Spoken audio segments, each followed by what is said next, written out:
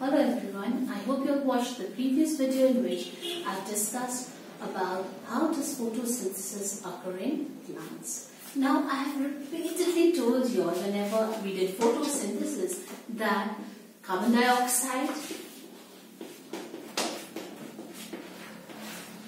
water, sunlight and chlorophyll are necessary for photosynthesis.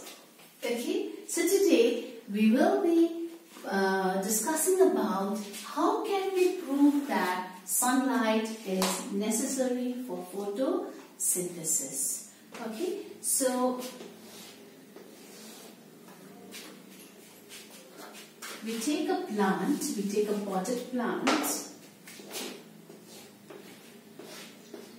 Okay, we take a potted plant and then we keep it in a dark room for about 48 hours. Now why are we keeping it in a dark room for 48 hours is to de-starch it. That means, I have already told you, excess glucose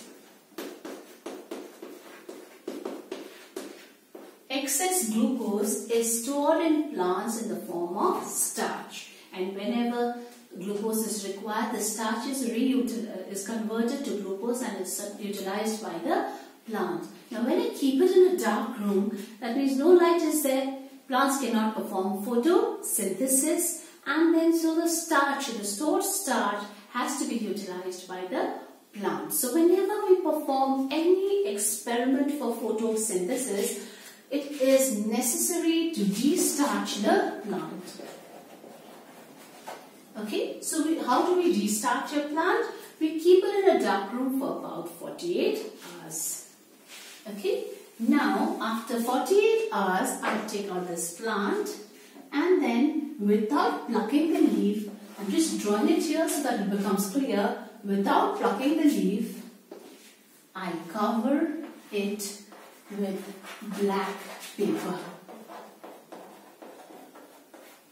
I cover it with black paper, okay, so that no light falls on it. So what did I do? I discharged the plant, and then after 48 hours, on one of the leaf, I covered half the portion of the leaf with black paper. I leave it in sunlight for a few hours. Okay, after a few hours, now I pluck the leaf. Okay, and I remove the black paper. Now I'll test it for starch. Now we have already de-starched the plant, remember? So now starch will be formed only if photosynthesis has occurred. Okay. Now how do we test a plant for starch? We take a solution of iodine. Okay, we take iodine solution, and iodine solution turns blue-black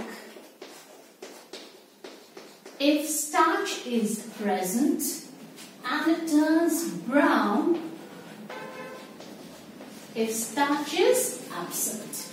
Okay, so I pluck the leaf and I test it with iodine solution. I find that the portion which was not covered turns blue-black. So the portion which was not covered with black paper turns blue-black, showing that starch is present. And this portion turns brown, showing that, starch is absent. So what happened is, when this plant was kept in the sunlight, the portion which was not covered, that means they got sunlight. So chlorophyll could absorb the sunlight and photosynthesis occurred, hence glucose was formed and excess glucose was converted into starch. But this portion was covered with black paper, that means sunlight could not fall on it, the chlorophyll could not absorb sunlight, hence glucose could not be produced. So this experiment proves that sunlight is very important for photosynthesis. I hope you understood this experiment. Very easy. You can try it at home. Of course, getting iodine solution is quite difficult, but if you try, you may get it in a medical shop. So please keep watching my videos for more experiments on photosynthesis. Thank you. Bye-bye.